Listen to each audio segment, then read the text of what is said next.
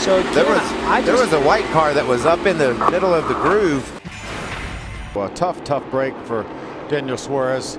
He's going to have another race later this evening to run, but he certainly wanted to put that Aris Toyota into victory lane. Had a great car running in the top 5 from the drop of the green flag. You see that Carlos Contreras, that black car in the middle of the racetrack right there, was slow. And see, Kyle Larson's going to squeeze Blake Cook. I think that's actually Suarez. Suarez was trying to get through the middle, and he just misjudged the room he had to make that move and cause that crash.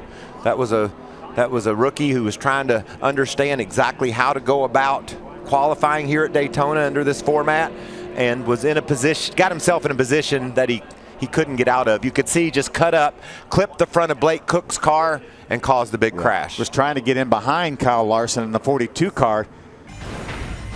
Into the carousel, you see Daniel Suarez here in practice, loses the back of his race car, gets up into the tire barriers, but he'll get out. He was just fine. And it looks like he just gets him in a bad spot right there, and he just got behind in his steering. Yeah, he got too far to the right, and coming off of the corner right there, that car unloads as you come off of that banking, and it just took just a little bit too much. And that's that window that you have to push. And if you get outside of the center of that back bumper, the way that the front and back bumpers are curved, it's going to spin that car out.